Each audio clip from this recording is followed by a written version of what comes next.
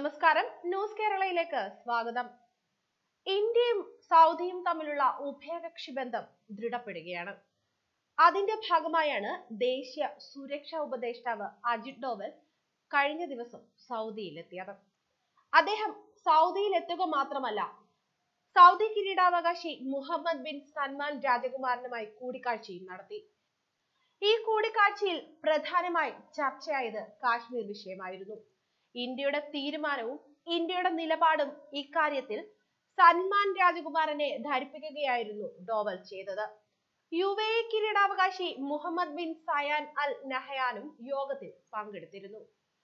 കാശ്മീർ വിഷയത്തിലേക്ക് അന്താരാഷ്ട്ര ശ്രദ്ധ തിരിക്കാൻ ഇമ്രാൻഖാൻ കഴിഞ്ഞ മാസം റിയാദ് സന്ദർശനം നടത്തിയിരുന്നു. ഇതുകൂടാതെ തന്നെ ഐക്യരാഷ്ട്രസഭയുടെ പൊതുസഭാവേദികളിൽ വെച്ച് ഇമ്രാൻഖാൻ കാശ്മീർ വിഷയത്തിൽ അന്താരാഷ്ട്ര സമൂഹത്തിന്റെ ഇടപെടൽ വേണമെന്ന ആവശ്യം ഉന്നയിക്കുകയും ചെയ്തു. എന്നാൽ കാശ്മീർ വിഷയത്തിൽ ഇന്ത്യൻ നിലപാട് എന്താണെന്ന് വ്യക്തമാക്കാൻ സാധിച്ചിട്ടുണ്ടെന്നാണ് ഡോവൽ വെളിപ്പെടുത്തിയത്. കാശ്മീരിലെ ഇന്ത്യൻ നീക്കങ്ങളോട് അനുകൂലമായ നിലപാടാണ് സൗദിയിൽ നിന്ന് ലഭിച്ചതെന്ന് അദ്ദേഹം ഈ കൂടിക്കാഴ്ചയ്ക്ക് ശേഷം വ്യക്തമാക്കുകയും ചെയ്തു.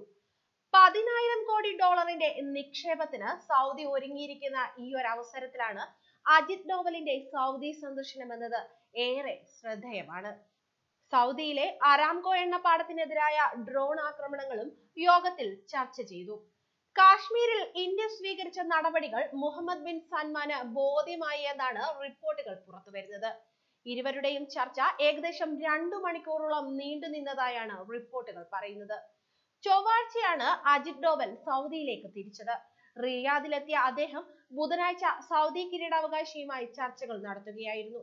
കാശ്മീർ വിഷയങ്ങൾ ഉൾപ്പെടെയുള്ള കാര്യങ്ങൾ സംസാരിച്ച ഇരുവരുടെയും ചർച്ച 2 മണിക്കൂർ നീണ്ടുനിന്നതായി പറയുന്നു. കാശ്മീരിൽ ഇന്ത്യ സ്വീകരിച്ച നിലപാടുകൾ ഡോവൽ സൗദി കിരീടാവകാശിയെ ധരിപ്പിച്ചിട്ടുണ്ട്. ഇന്ത്യയുടെ നിലപാട് മുഹമ്മദ് ബിൻ സൽമാൻ ബോധ്യമായി എന്നാണ് റിപ്പോർട്ടുകൾ പറയുന്നത്.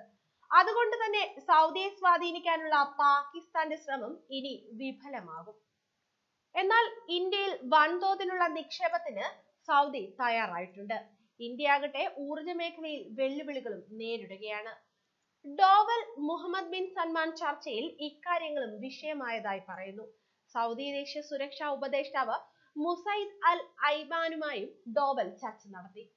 സൗദിയുടെ രാഷ്ട്രീയ സുരക്ഷാ കാര്യങ്ങൾക്കുള്ള സമിതിയുടെ അധ്യക്ഷൻ കൂടിയാണ് ഐബാൻ. ഇത് മാത്രമല്ല, സൗദി സൈബർ സുരക്ഷാ അതോറിറ്റി ചെയർമാൻ കൂടിയാണ് ഇദ്ദേഹം. കാശ്മീർ വിഷയത്തിൽ സൗദിയെയും UAEയെയും സ്വാധീനിക്കാൻ ശ്രമം നടത്തിയ പാകിസ്ഥാനേറ്റ വൻ തിരിച്ചടി തന്നെയായിരുന്നു ഈ കൂടിക്കാഴ്ച. ഇന്ത്യയെ തള്ളാതെയാണ് മുസ്ലിം രാജ്യങ്ങളെല്ലാം കാശ്മീർ വിഷയത്തിൽ നിലപാടെടുത്തതും. എന്നാൽ തുർക്കിയും മലേഷ്യയും മാത്രമാണ് ഇന്ത്യയുടെ നടപടിയെ വിമർശിച്ച് രംഗത്തെത്തിയത്. പക്ഷേ പാകിസ്ഥാനെ അവർ പിന്തുണച്ചില്ല എന്നതും ശ്രദ്ധേയമാണ്.